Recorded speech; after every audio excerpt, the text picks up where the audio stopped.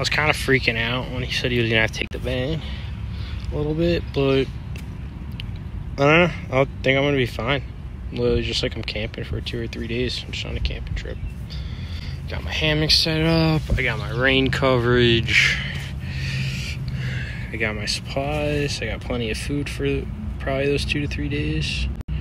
So, probably gonna make a sandwich right now, actually.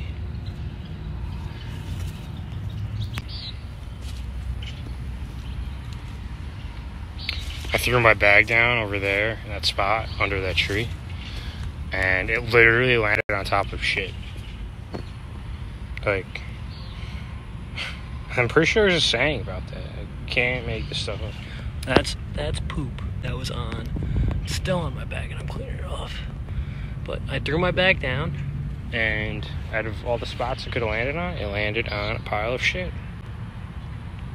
There you go.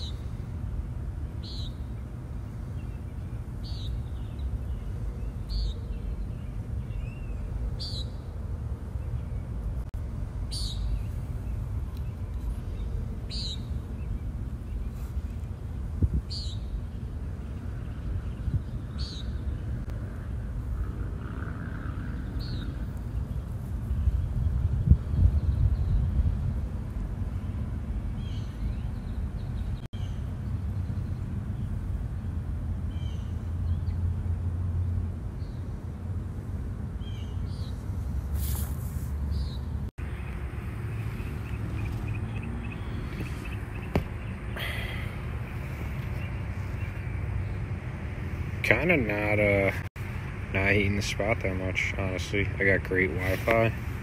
I got all the food I need. The food I have will probably last me like a week to 2 weeks, honestly. I got like 4 loaves of bread and honey and peanut butter. I think it'll last for like 2 weeks. But I'm just debating in my head if getting the tow truck, or trying to get the tow truck, was actually worth it today, even though I got the van taken from me temporarily, and have to pay additional money to get it towed back and like whatever storage or whatever. I think it was about $200 extra, but it was like it'll be like $200 extra, and I lost the van for 3 days on top of that. But I don't know, I have everything I need.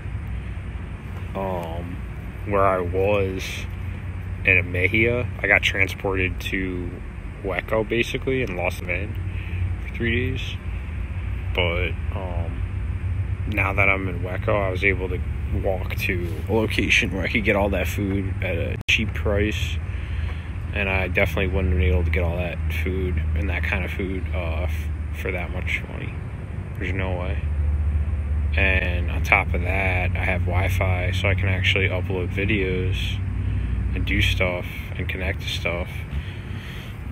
And there's the spot I found is a shady spot. I would have been stuck in the sun, in my van in the sun for 3 days until, I could have towed it on Tuesday, or I had waited till for the money to transfer. So I'm really not. I got wipes. I was using wipes for showers or baths when the money transfers once I get the van in. I may check into a motel or hotel for 1 day, but I don't think I'm going to stay in one for longer than a day, if that. I can definitely save money and keep doing what I'm doing right now while the van's getting worked on it. And it's pretty. I'm by a church. This is a relatively safe area. I'm off the highway, not like a city section of the city. It's very commercial. I'm on the opposite side of a fence of a school that's going to be closed until Tuesday. So I've just found a golden spot, really. It's like camping with with people around enough to keep any wild animals away.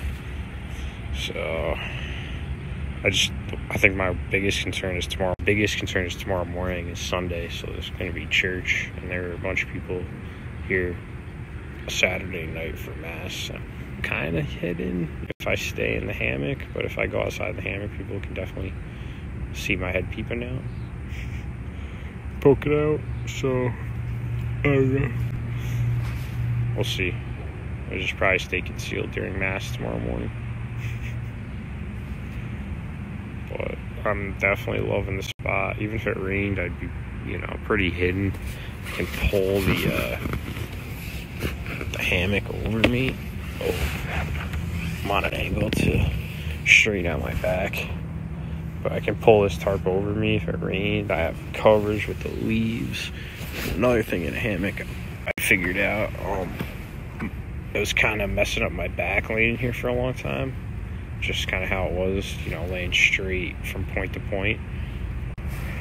But when I put my legs to the right and I put my head side to the left, and I kind of used like the space I have as like a pocket, like pocket angles almost, and I straightened out the hammock where I'm laying, and now my back's a lot more comfortable than it was just laying in the hammock, straight from point to point, not on a slight angle.